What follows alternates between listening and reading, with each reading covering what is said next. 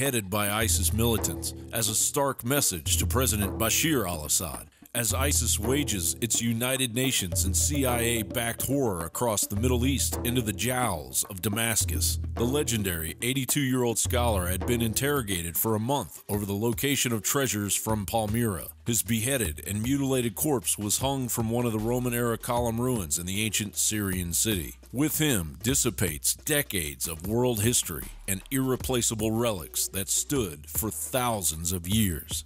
Before the destruction of Palmyra, the ancient Assyrian city of Nimrod, the site believed to have been where the Tower of Babel was built, was destroyed in March. Secretary of State John Kerry said he was disturbed by the destruction in Nimrod. Yet none of this would have happened without Kerry's hidden hand allowing the ISIS monster to grow on his watch.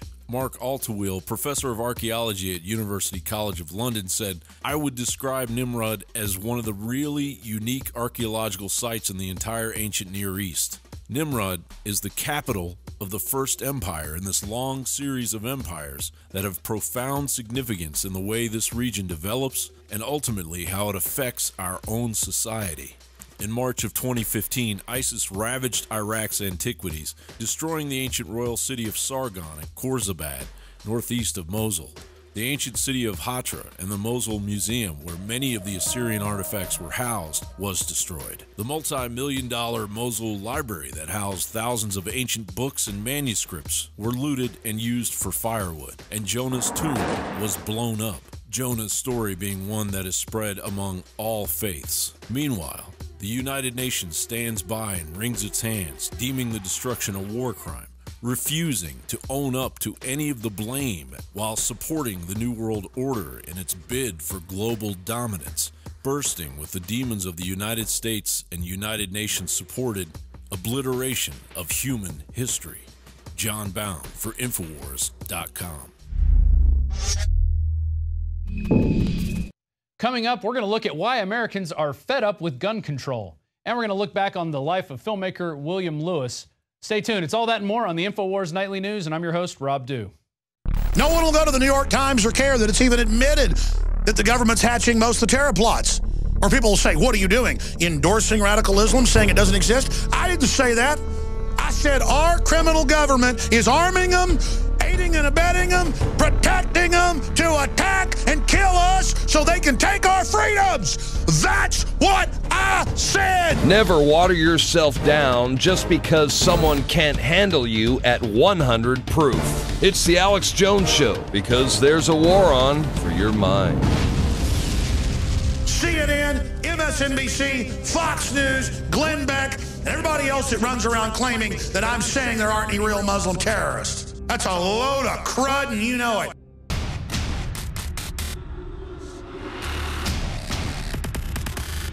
Brain Force is here. Ladies and gentlemen, I've been on this the last few months. You probably noticed I've been more crazed, more focused, less brain fog, more energy, more special reports, and it's because of Brain Force. We kept changing this formula over and over and over again until it became sort of a grand puzzle. For example, the L-theanine inside of it, that is activated by the different compounds in the yerba mate that we put inside of it as well. This just increases the compounds you already have. This is what you're actually designed to run on. Exactly. It's kind of like a car will run on one form of junkie gas, but it runs really good on what it's designed for. And that's the principle of INFOWARS Life, as far as I understand, that you've always had, is that it's not about synthetic chemicals and forcing actions. It's about letting your body do its own thing and giving your body the tools it needs to create these different compounds that are super valuable and super beneficial. You will find Brain Force and other game-changing products at InfoWarsLife.com or call 888-253-3139. I wanted to bring Weldon Henson in here briefly because we have a great sponsor. Boy, I've sure been enjoying the firearms that I've gotten from them. HDFirearms.com. That's Head Down Firearms. They have super high quality 223s, 308, you name it. It's called 5.56 technically in the 223, that are guns that would be $3,000 or $1,500. Guns that would be $1,500 or $900. Well, the important thing to remember is that if you're not in the market to buy a brand new rifle, you have an AR-15, you have an AR-10 platform, 308 rifle. They've got everything you need to upgrade it. Buy a new part, buy a new trigger, buy a new muzzle brake, buy a new handrail. It's all an upgrade for your rifle because these are all superior top-of-the-line quality products made in America. Tell folks about their low-profile series. Well, this is an important thing to have. This is untraceable. Anybody can get this kit right here. You don't have to go through a federal firearms license place. You can have it shipped right to your house. This is what the traders have been trying to shut down. Absolutely. So you basically have everything you need besides a lower receiver, because that's what's traceable, that's what's serialized, and that's what the federal government's after. But you can get this right here. Get your own lower receiver any way you want. There's different programs. All you got to do is your own research, and you can find out how to get a lower receiver so that you can put it on this. Maybe you already have a lower receiver from an AR from way back that you just don't quite use anymore. It's old, something like that. You can throw it on this. You basically have a brand new rifle, and you saved money by putting it together yourself and buying this kit right here, which is cheaper than the actual rifle. And they've got the highest quality barrels, the highest quality triggers. We're not just saying that. Go look at the third-party reviews. Tell them about the new rifle they're producing that's getting amazing reviews. And then I just got one, this 308. Yes, that is very... Arcadius. That's very exciting. They just came out with their own line of AR-10 platforms, which is basically an AR-15, but instead of it being a 5.56, it shoots a 308 round, which I know you personally like shooting a 308. I like them both. I mean, just to be clear, they've always, for years, been making this for the big manufacturers, the high end. They're just now not private labeling. They're putting out their own guns. Yes. Well, the one they sent you, I'm actually jealous of. It's a beautiful gun. It's set up and configured for long-range shooting, marksmanship type things. Just the scope alone is something to snuggle with. Yeah, it's a Vortex 4x16 scope, which you can get it head down as well, their distributor. And I think things for people to remember is that if you want a 308, you don't have to get the 18-inch barrel. You don't have to get the 22-inch barrel. You don't have to get it set up for marksmanship. You can get one with a 16-inch barrel that's set up for more of an assault weapon type, configuration. So anything you want, people just call head down. You can get anything you want made there, and any configuration you might want on your rifle. They're able to do that, and they have 100% perfect customer service ratings there. Bottom line, it's not just firearms, a ton of accessories, very affordable, and it supports the InfoWar. If you're not shopping at hdfirearms.com, you're not helping the InfoWar. I mean, this is a win-win. Thank you all for your support. Check them out today. Thank you, Weldon. Welcome back. Now, coming up, we're going to look back on the life of filmmaker William Lewis and explore some new developments in the war on drugs. But first, let's get to some gun control news. Here's the New York Times' Josh Barrow, and he actually said this on TV, massive gun grab is the only way to impact violent crime. This is what he said on MSNBC. Here's that clip.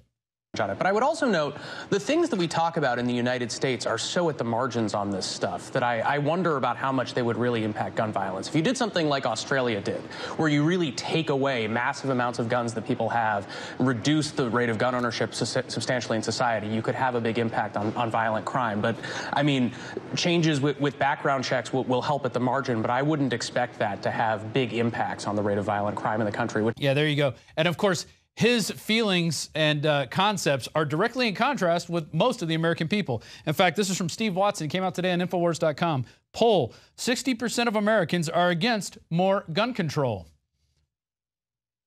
A survey conducted in the wake of last week's Virginia shooting of 2 reporters on live TV finds that the majority of Americans do not believe stricter gun control laws would have prevented the incident. Rasmussen finds only 29% of likely voters feel that further gun control laws would have done something to prevent the shooting, while 60% of Americans, more than twice as many, said that they believe more gun control wouldn't have done anything to stop the attack.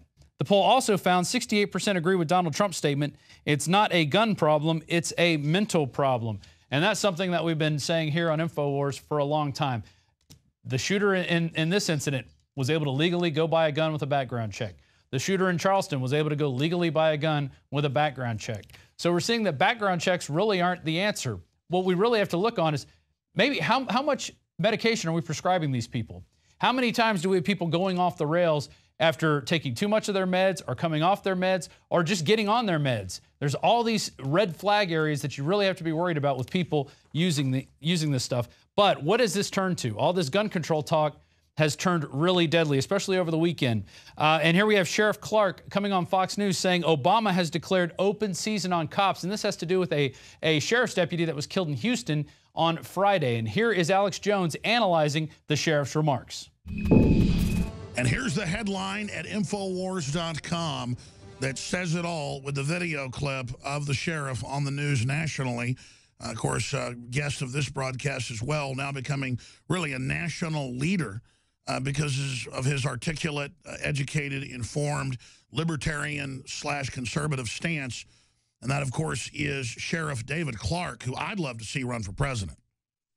I mean, this guy's really has it down. I've seen him get up and give hour-long speeches to groups online. I've seen the speeches, and he just really knows what he's talking about. He doesn't have notes, doesn't have a teleprompter. He's the real deal, and just everything he says makes complete sense. He's really got it. I said last December that war had been declared on the American police officer led by some high-profile people, one of them coming out of the White House, one coming out of the United States Department of Justice. And it's open season right now, there's no doubt about it. This whole movement, Black Lies, I've renamed it LIES, because it's based on a lie, the hands up, don't shoot. That's why I said this slime needs to be eradicated from American society and American culture. I need every law-abiding person in the United States of America to stand up and start pushing back against this slime, this filth. This was an assault on the American way of life, the American justice system. And if the American police officer backs off, we're all in trouble. And you have to understand, the White House has been caught, and so is Hillary, and so is Nancy Pelosi, with their staffers inside Black Lives Matter at the national level, pushing this narrative with Al Sharpton and with MSNBC and CNN. So we know this is going on. I'm going to break down why this is happening in a moment, because this is the key. If you understand the mindset of these people, and if you understand why they're doing this and how they're getting away with it, then you understand everything else. You understand the culture of the socialists and the communists. You understand their worldview. You understand, most importantly, how to defeat them. Here is the headline out of ABC News 13 in Houston. Suspect arrested and charged with fatally shooting Harris County Deputy Darren Goforth. Friday and then Saturday, when we had video of the guy, the news would just say a dark-complected man. That's how politically correct this has gotten, where major universities now are banning the word man and woman, boy and girl, he or she. I have that in the news today. This is a cult takeover, but it's scientific. These are not whack jobs. These are not people that are just forcing their agenda on us. This is a planned rollout. They are so politically correct that they're going, we don't know the motive, we don't know why. It's completely obvious. Breitbart's got the report. It's up on INFOWARS.com. Texas deputy executed days after black radical group calls for killing cops. I mean, this is all over the place. These same groups call for people to come after INFOWARS, folks. And what David Clark has pointed out is that radical Islamicist ISIS groups, hoods, thugs, hoodlums, the whole prison culture, the bad prison culture, there's a lot of innocent people in prison, but the really nasty perp culture is fusing with a bunch of misfits, I'm basically paraphrasing him, into this Black Lives Matter movement. And you really got to look at what Alex said in that clip, how he talked about how first they go after the language and say, you can't say this, you can't think this, but then groups like Black Lives Matter are allowed to go around and chant, die, pig, die, essentially, and nobody is reprimanded. So then somebody sees that and goes, well, I'm going to go ahead and get me some, I'm going to get me a cop. And then you have what happened in Houston over the weekend. So people really need to look at where this control of you can only say certain things, this political correctness on steroids is going, because it's not going to lead anywhere good in this country. And where it's going to lead to is a civil war between the cops and minorities. And it's not going to end up good. I can tell you that right now. So don't fall for it. Now let's look at this exclusive that just came out of Breitbart. Hillary Clinton shared an email network with the Clinton Foundation. Hillary Clinton's private email server was housed at the same physical location on the same network as the email server used and operated by the Clinton Foundation, Breitbart News has exclusively learned. Records reveal that Hillary Clinton's private ClintonEmail.com server shared an IP address with her husband's, Bill Clinton's email server, PresidentClinton.com, and both servers were housed in New York at their house. The bombshell revelation raises new concerns about the possible illegality of Hillary Clinton's private email use. And now Leanne McAdoo has more on this.